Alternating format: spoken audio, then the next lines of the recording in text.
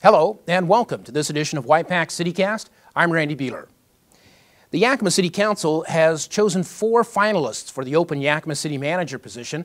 The 4 finalists will be in Yakima on May 9th for a community reception, and then will undergo a round of interviews on May 10th. 3 of the 4 are now serving or have previously served as local government executives in Washington State. The finalists include current Othello City Administrator Wade Ferris, who retired from the U.S. Air Force as a Major General, current Thurston County Manager Cliff Moore, who has also been in charge of individual departments in Thurston County, Mike Jackson, who served as the Spokane Valley City Manager from 2010 until last month, and had previously been Deputy City Manager and Parks and Recreation Director for Spokane Valley, and Ruth Ozuna, who is currently an Assistant City Manager in Brownsville, Texas, and who has previously served as City Manager in Eloy, Arizona, and as a Deputy City Manager and Director of Cultural Affairs in Phoenix, Arizona. Community members will get the chance to meet the 4 finalists during an open reception at the Yakima Convention Center from 6 p.m. to 8 p.m. on Monday, May 9th. The finalists, which were chosen from a group of 20 applicants, will then be interviewed by the council and a panel of community members selected by the council on Tuesday, May 10th. Y-PAC will air the council's interviews of the finalists live on May 10th. Those interviews will begin at 8:30 a.m. It is not yet known when the council will make a final decision on who will be the next Yakima City Manager. In order to better accommodate contractors during the busy spring and summer building seasons, City of Yakima building code inspectors have adjusted the hours they work. Throughout the spring and summer building seasons, the city's building code inspectors will be working from 7 a.m. to 4 p.m. The city's building code inspectors typically work from 8 a.m. to 5 p.m. However, contractors like to get started on projects earlier in the day, especially during the summer, in order to avoid the hottest times of day. The city's inspectors themselves suggested adjusting their schedules by 1 hour on each end of the day during the busiest building seasons. The idea was shared with several contractors who gratefully welcomed the move.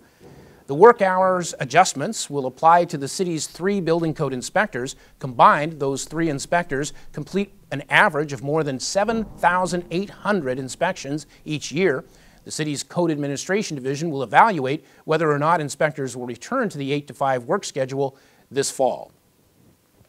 A huge project is underway at the Yakima Airport to improve the way planes move around the airfield, and residents in one part of Yakima will have the chance to spruce up their neighborhoods later this month. With those stories, here's CityCast's Ken Crockett. Thank you, Randy. Crews will be busy from now until early September on an $11 million Yakima Airport Taxiway Improvement Project. Columbia Asphalt was the successful bidder for the work that involves repaving and expanding the taxiway to accommodate larger aircraft. The project also includes new LED taxiway lighting, improved navigational signs, and other changes mandated by the Federal Aviation Administration.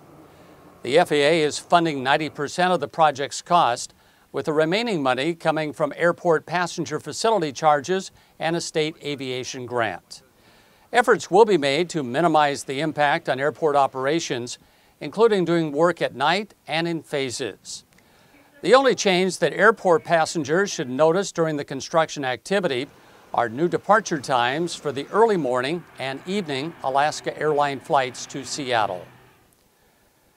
People living in an area between Yakima Valley Community College and Davis High School will have an opportunity to spruce up their neighborhoods on Saturday, May 14th.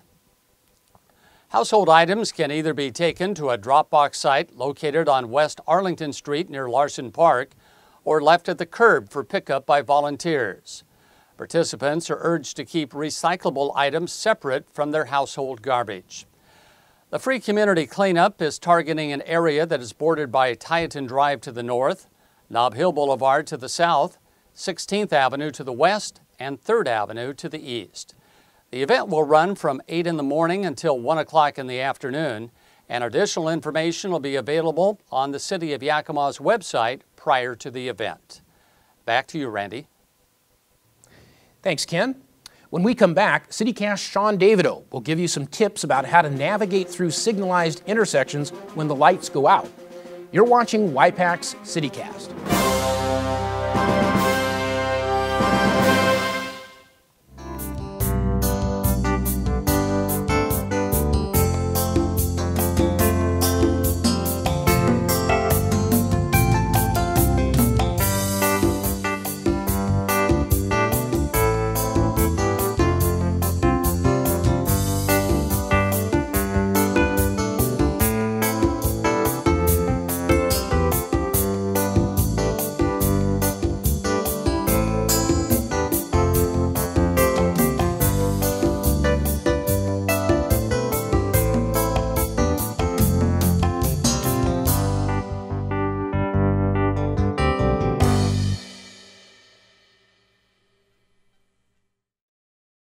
Traffic signals are a critical piece of keeping both drivers and pedestrians safe along busy streets, but traffic signals may not always be working. To let you know what to do when that unusual situation occurs, here's CityCast's Sean Davido. Thanks, Randy. I'm here on Titan Drive where a new traffic signal is being installed, which gives an opportunity to talk about what happens if a traffic signal goes out around town, or if crews are working on traffic signals that are causing an outage.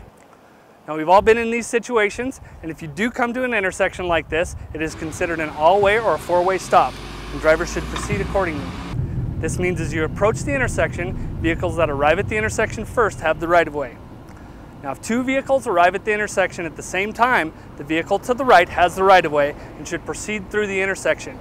Now, where this can get confusing is at major intersections with multiple lanes and turn lanes, but the same rule still applies. The group of cars to the right that appears to arrive at the intersection first has the right-of-way and should cautiously proceed through the intersection. The next group of cars to the right would go through the intersection, and so on.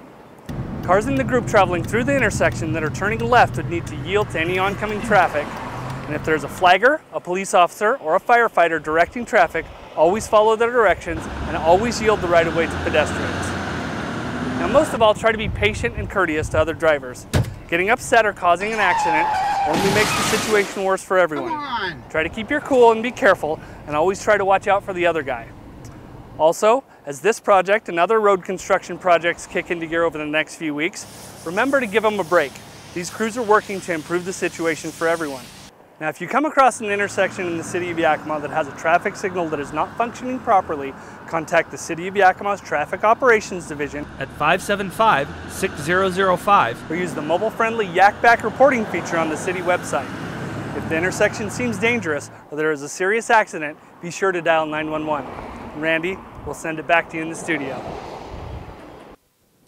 Thank you, Sean, and thank you, too, for joining us for this edition of Y-PAC CityCast.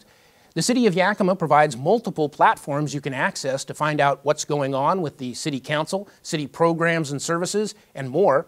The City of Yakima website at yakimawa.gov includes information about every division and department in the city, as well as activities calendars, council meeting agendas, and videos of city meetings. The City Facebook page links you to news releases, newsletters, and other important announcements from the City of Yakima. And the City of Yakima Twitter feed makes it easy for you to stay up to date with what's happening in our community, no matter where you may be. Visit the City of Yakima website, find us on Facebook, or follow the city on Twitter. We'll see you on the next edition of Y-PAC CityCast. I'm Randy Beehler. Take care.